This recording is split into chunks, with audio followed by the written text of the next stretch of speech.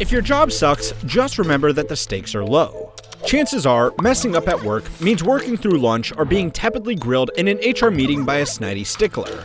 It won't mean being dragged into a dank dungeon, tortured, and, if you're lucky, publicly executed. But for court jesters, bombing on stage was only the start of their troubles. On the plus side, the benefits were out of this world. We're talking wealth, comfort, and respect. Plus a snazzy outfit. After all, how many jobs allow you to insult your country's ruler directly to their face? All you had to do was make sure each joke lands. But if you've ever been dragged to watch your brother-in-law's 5-minute open mic set, then you know that comedy is a lot harder than it looks. Jester is no longer a viable job description, yet the skill set and role has manifested into other areas and functions of society, as have the consequences. They say dissecting a joke is like dissecting a frog. You might learn something, but the frog dies. With that in mind, it's time to learn how history works, as we examine the evolution of jesters, the worst best job in history. Chapter 1. The Setup. When you hear the word jester, you probably think of guys in medieval Europe wearing pointed shoes adorned with bells, but the origins can be traced right back to ancient civilizations like Egypt, Greece, and Rome. Some of the first accounts date right back to the 5th dynasty of Egypt with the pharaohs who ruled from the early 25th century. But their hired fools were pygmies. These were people who lived in the mysterious south, aka Land of the Ghosts, and were known to be short in stature. They were employed to dance and entertain, but there's no record of an observable comedy routine etched into a stone tablet, so it seems like it would still take time before jokes appeared, at least in the conventional sense that we understand them. Instead, the closest thing we have to documentation about a performer is dated to the 6th dynasty when an official wrote to the pharaoh Neferkare that he found a dancing dwarf called Danga. The ruler was delighted and immediately wrote back to the official, pleading with him to bring his humorous little person so he could see their jig in the court of Dadkariasi. It might not sound funny to us, but I guess you just had to be there. Still, it would take time for an official job title to emerge. The ancient Mesopotamians had the word aluzinu, which historians believe is the closest thing to the contemporary concept of jester or comedian. But they also had the word musihu, meaning clown, or he who brings to laugh. Similarly, China's King Zhuang of Chu had his own proto-jester. During his reign between 613 and 591 BC, a yu was someone who used humor to mock and joke. It was understood that no offense to be taken so long as their earnest criticism be funny.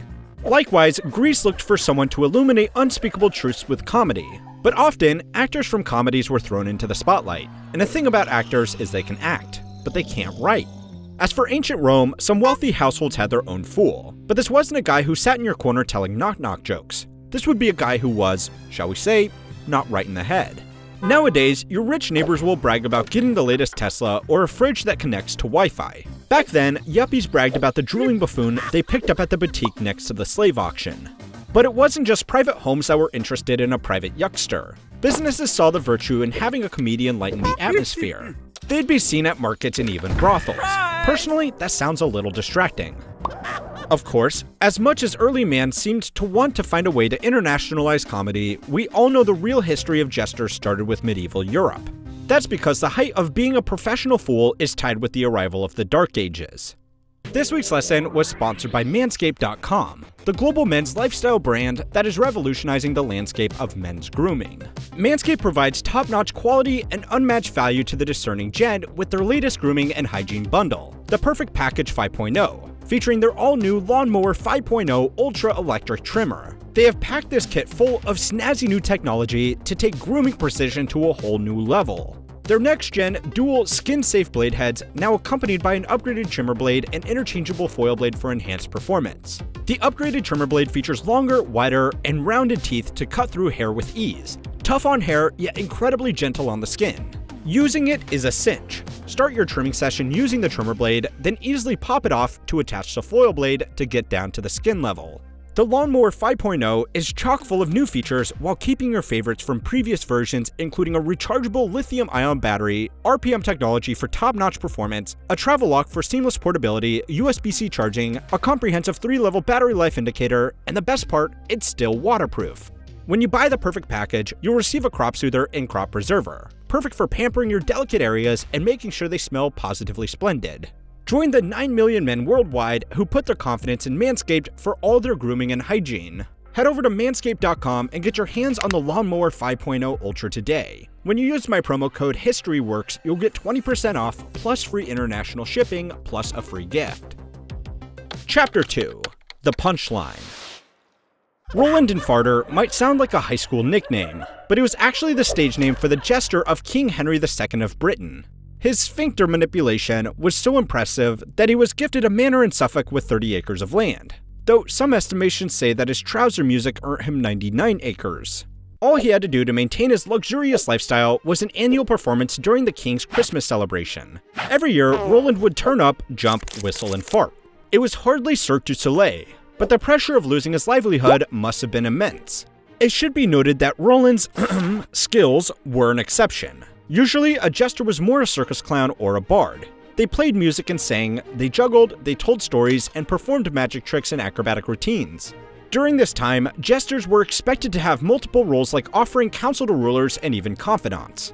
This was because their privilege to speak freely afforded them unconventional insights. After all, joke writing is interested in paradoxes and subversion, which makes them perfect for sniffing out hypocrisy. No doubt, this was a valuable tool for any leader seeking to maintain a balance of power between institutions, servants, and rivals. If you've seen Tyrion Lannister from Game of Thrones, you've got an idea of the value they had. Just imagine Peter Dinklage in goofy costumes and occasionally doing cartwheels. According to journalist Richard Boston in his book The Anatomy of Laughter, jesters are like the Joker in a deck of cards. Neither suit nor number, yet they can become the strongest card in the pack. Whereas an absolute monarch represents authority, a jester represents lawlessness. They can be nothing or everything. They are wild. They are political antimatter. It can be argued that the institutionalization of jesters into the political machine is the sign of a developing civilization. But getting too comfortable with mocking a king or queen could be fatal. Take Nicholas Ferial, otherwise known as Tepidly. He was a 16th century court jester to the kings of France, Louis XII, and Francis I. He started as a low-level jester, but rose the ranks to become a fully fledged court clown by 24. Apparently, the thing that nabbed him a promotion was ceasing to be an idiotic imbecile, and instead becoming a crafty, witty buffoon. Think of it like changing his act from Mr. Bean to Blackadder. Once he told the king that a nobleman was threatening to beat him, the great Tepidly, the king responded that if the nobleman did attack his court jester, then the king could easily beat the attacker to death within 15 minutes. Tepidly replied, "That's great, but can't you do it 15 minutes earlier?" So witty he was that he inspired characters within the works of legendary writer Victor Hugo centuries later. His silver tongue even saved his life. Once, he slapped the King Francis I on his derriere, but instead of an applause from the courtiers, the monarch turned to him and threatened to have him executed unless the jester could come up with an apology that was even more offensive than his actions. In response, Tepidly said, "Sorry, I didn't recognize you, your majesty. I mistook you for the queen."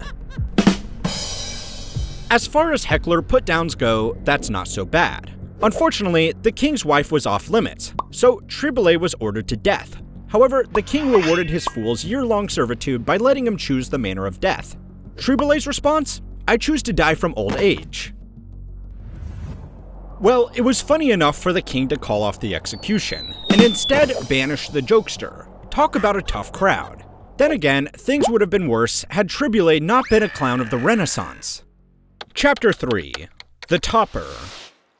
As the medieval period shifted into the Renaissance, jesters reached their peak.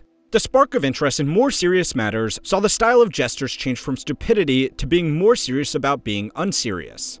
After all, this was a period of art, literature, science, and culture. Political intrigue dominated dinner table conversation. There was no market for Roland Farter during these times of sophistication. Jesters were still expected to sing and dance and play music at banquets, but the expectations for witty banter and satire during intimate gatherings replaced the needs for foolishness. The clothing changed to reflect this too. Gradually, the garish colors and ridiculous outfits were refined into more acceptable eccentricities. Case in point, Archibald Armstrong. That was his real name, by the way, not a stage name. The 17th century native of Cumberland first earned himself a reputation for stealing sheep before, somehow, being hired as a jester by then King James VI. According to historians, his sharp mind and acid tongue made him a favorite of the court, soon earning him silk clothes and a handsome salary. He joined the king at weddings, tours, and diplomatic missions. Though his success went to his head, his pompousness didn't stop him from becoming recognized as a quintessential Renaissance jester, though his smugness did get him unceremoniously ejected from the court of Charles I for an all-timed jibe about religion. It seemed the king wasn't the only one getting tired of jesters. When the Enlightenment rolled around, the pursuits in rationality and science left little room for people to be silly. Now, humor was seen as irrelevant and disrespectful. It was at odds with the emergence of decorum and other societal expectations regarding honor, decency, and politeness. Farting may have been the big thing in medieval times, but tastes had changed. Mocking authority figures was frowned upon, even with the decline of monarchies across Europe. Without kings or queens to place jesters in positions of influence, there was no one else to give the role credence. Even monarchies that became constitutional monarchies dropped their royal courts, which further reduced the demand for a qualified fool. Add to this the rise of censorship and controlling governments and institutions, and you've got the lifeblood of the comedian cut off at the source. No longer could jesters create biting and social political commentary without being thrown in jail or spurned from high society. The best a jester could do was take to the streets. But their reliance on acts like juggling and acrobatics would be dealt another blow when the 19th century hit. Circuses, music halls, and even the movies were pretty much the final nail in the coffin. Now, there were other places to see daring feats without hearing jokes, and places to hear jokes without seeing daring feats. A jester's skill set could be divided up and spread across vibrant new entertainment with its formidable industry. A simple street juggler couldn't compete. It was well and truly over for the jester, at least when it came to the job title and funny costumes, because, as we'll see, the 20th century was a time that needed laughter. Chapter 4. The Reversal. The 20th century wasn't that fun. There was war, revolution, genocide, and all-around misery, especially if you were living under a dictator who, infamously, can't take a joke. Yet the emergence of Nazi Germany and Stalinist Russia did see a re-emergence in the jester, kind of. Cabarets became the place to see jokes intertwined with physical performance. Though jesters were no longer performing in royal courts, a public stage became the right place to get back into the swing of things. Take the Berlin cabaret artist Werner Fink. One of his performances ridiculed Hitler with the same precision as Triboulet's crack about the Queen's behind. When a Nazi decree demanded that pictures of the Führer be hung in all government offices, Fink and his cohorts took the stage carrying a giant picture frame, making sure the audience could only see the back of it. Of course, everyone knew what the picture represented. So when Fink warned his co-star to be careful with the unwieldy portrait and not to topple, the public had witnessed a blazing dig on the German dictator with enough plausible deniability to spare Fink a trip to the gallows. This school of Nazi ridicule peaked with Charlie Chaplin's The Dictator, arguably the cinematic equivalent of a jester, but with his inventive slapstick and acrobatic skill. But in case you're still skeptical about the correlation between dark times and pratfalls, it's worth knowing that Joseph Goebbels, Hitler's right-hand man of propaganda, banned slapstick movies outright. Not that he was the only one to detest practical jokes.